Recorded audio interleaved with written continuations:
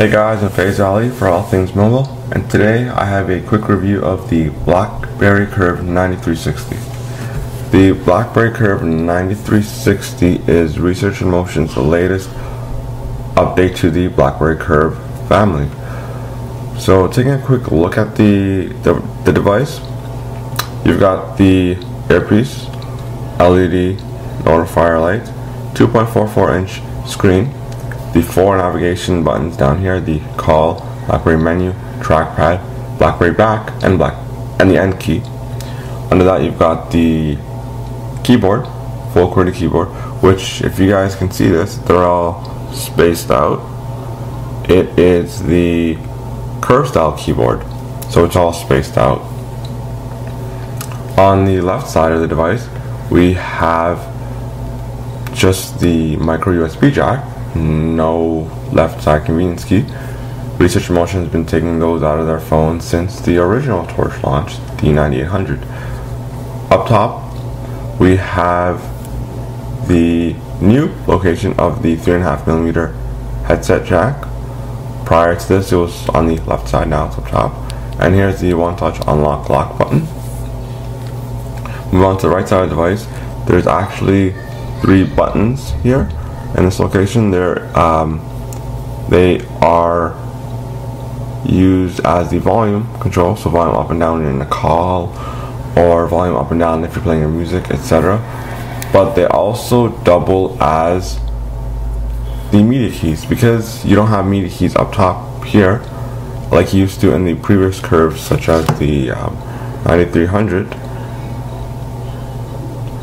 They have reprogrammed it so that these keys also change the track. If you hold them, if you press the middle button, it'll pause the song or video you're watching, etc. Back here, down here, you have another convenience key. This is for, by default it launches the camera, but you could set this to anything because it's a convenience key. Taking a quick look at the back, we've got the 5-megapixel camera with the LED flash, and this camera is the same as the Bold 9900 camera, so it does not have autofocus, but it is a EDOF camera, which stands for extended depth of focus, meaning the idea here is that if I want to take a picture of something, I can take a picture of it and it will be in focus, providing it's not very close to me. For example, if I had this BlackBerry 9300 and I put it halfway across the room, I could take a picture of it and it would still be in focus. Whereas if I put it right here, right in front of me, and try to take a macro photo, it wouldn't work so well. Taking a quick look at the OS, this is running the full version of BlackBerry 7. It's not a light version of BlackBerry 7 by any means or anything like that. So you've got the separate home screens. This was what we've seen in BlackBerry 6 as well, but now you can manage these panels, so you could turn the panels on or off, whichever ones you'd like. So there's a little bit more customization there. Universal search works as the same, just up in RAM, and then you get universal search on device results as well as extended search.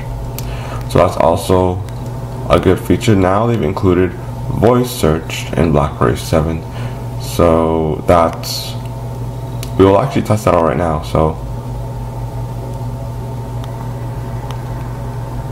BlackBerry, and you can see it does work fairly well and brings up anything to do with BlackBerry. So for example, in my options there's one option which is BlackBerry ID, and pulls that up in universal search. You could also extend the search to include other services such as YouTube, BlackBerry App World, BlackBerry Maps, Google Local, and Google Search. So that's pretty handy. Another update with BlackBerry 7.1 especially is FM radio. It also includes FM radio on board. Other than that, there's very little difference between BlackBerry 7 and BlackBerry 6. The main idea being BlackBerry 7 would be a refresh in handsets and would also provide better specs. Now we have the whole managed connections. We've also got mobile hotspot in BlackBerry 7.1, which has been leaked for all the new BlackBerry 7 devices yet right now. So there's that. So you basically have messages, which is kind of like your email messages. They're all just there now in one unified inbox. You could also have your separate inboxes. Text messages, same idea. You can also get to messages by pressing M, and it'll put you in your messages. But I've noticed that there's also kinetic scrolling now. So you could do kinetic scrolling, which is kind of fun to play around with, because in the older OS versions you had to actually like manually scroll, and now I could just flick scroll, as some would call it. Contacts calendar hasn't changed much. It's the same native calendar we've seen in BlackBerry 6. Nothing too fancy. The browser has actually improved quite a bit. We'll load up the All Things mobile site. You guys can see how fast this loads up. And you notice there's some UI enhancements, such as the loading bar being integrated with the top here. And you can see that we're almost that we're done loading now. So again, browser, flick scrolling works well. Let's zoom in on some text. Here we go. The Lumia 710, a story we just covered recently. Zoom in, and it wraps around. Zoom in again. You can also press the Alt key down here. The Alt key, and go up and down on the trackpad just to zoom in and out. It's easier to do this. I find myself doing this a lot more often, just by doing this, using the Alt and trackpad just to quickly zoom in, read some text, press the back button to get out of there. We will try another website. We will try, let's try cbc.ca. Maybe it's going to give us the mobile site or the full site. Yes, give us the full site. So this will be a little test to see how fast the browser loads. And we're on Wi-Fi, because sometimes the carrier networks can be congested and it's unloading.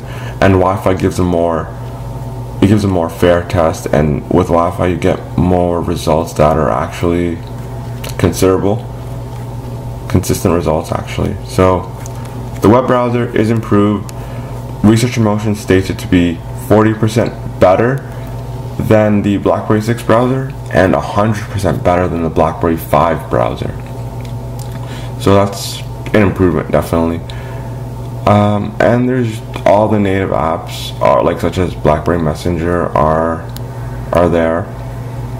Everything just loads up quickly. It feels really snappy. Like if I go into Facebook, and it's an app that I wasn't running before, so it's all quick. Twitter loads up quickly as well. BlackBerry News is this is an RSS feed. It's Research and Motion's version of an RSS feed. So yeah, it works. And I've noticed with BlackBerry 7, it just runs a lot faster, and that's due to the 800 megahertz processor that's within this phone. So this phone has a 800 megahertz Tavor MG1 processor. There is a graphical processing unit, so a GPU, because this does support liquid graphics. Although there are no details of what the actual GPU is. The screen resolution is actually quite good for the Curve. We've been stuck in 320 by 240 land with the Curves in the past, except the 8900, which was an exception to that rule. But now we've got a screen resolution that's 480 by 360, so it's on par with the Bold 9700 and the Bold 9780. And the pixel density is, I believe, 243 pixels per inch. So it's a pretty good pixel density. You guys really can't see the separate pixels, and this video does not do this camera justice, the screen justice, because the screen is quite terrific. We'll do a quick test with the camera so you guys can see how that loads up. So we'll just take a picture of this, the Curve 9300, and you can see it snaps the picture really quickly, and the LED flash went off there. So there is the camera. Essentially, this is the same curve that we've seen with BlackBerry 6, the 9300 with BlackBerry 6, although the upgraded internals really give it a nice speed to it. Everything loads up quickly, easily. It's not frustrating. You don't get the same black clock that BlackBerry users often get, and it's a really nice device. It's quite slim actually. I believe it's only 11.5 millimeters thick. And when we compare it to the 9300, we will see you'll see that there are some design differences. Just most noticeably, the bezel is gone here, and now they went for a more tapered look. And then on the sides, headset jack was up here on the 9300, but on the 9360 it's been moved up here, and it's not awkward to use. I first thought this would be an awkward placement, although you'll get used to it really quickly. There's really nothing else about the Curve 9360 that's new or striking. Possibly another striking item would be the mobile hotspot feature. The Curve 9360 was actually not slated to get mobile hotspot, although with the 7.1 it does feature mobile hotspot. It also features NFC. NFC is also featured in the Bold 9900 and this device as well. So near field communication, basically it allows you to do things such as mobile payments at a MasterCard location, and also there are some locations in the GTA such as public transit operations that do use a smart fare card. So we could be seeing some of those implementations later on this year when mobile applications do get developed for the BlackBerry platform. All in all, when we compare it to the Curve 9300, and you ask, well, is it worth the upgrade?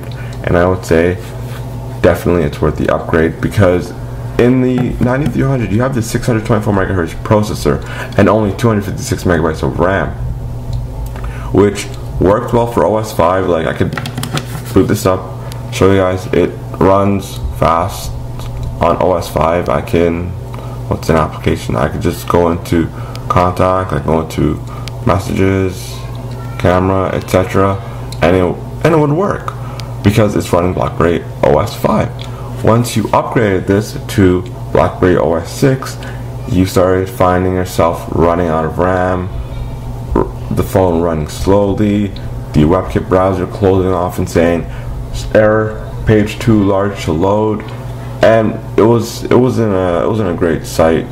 So, but with the new Curve 9360, that doesn't happen anymore.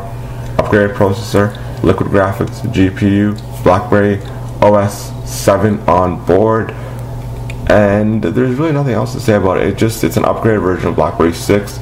So if you've seen BlackBerry 6 videos, if you have BlackBerry 6 on your phone, just know that this is kind of like a upgrade, a minor upgrade. This OS was actually called BlackBerry 6.1, but they changed it to BlackBerry 7 because the previous gen BlackBerry smartphones did not get the update. And I just want to really show you guys the difference in keyboard. The keyboard is actually the largest curved keyboard, because you'll notice that the keyboard on the Curve 9360 is also a little bit thinner. It's not as raised. Here's a 9300 Curve. Here's a 9360 Curve. And yeah, the buttons are bigger, but they also have a 9900-ish feel to them. I'd say the best way to explain this keyboard to someone who's never picked up the phone would be to say it's a combination between this keyboard, which is a curve style keyboard, and the Bold 9900 keyboard, which is the kind of the mushy keyboard.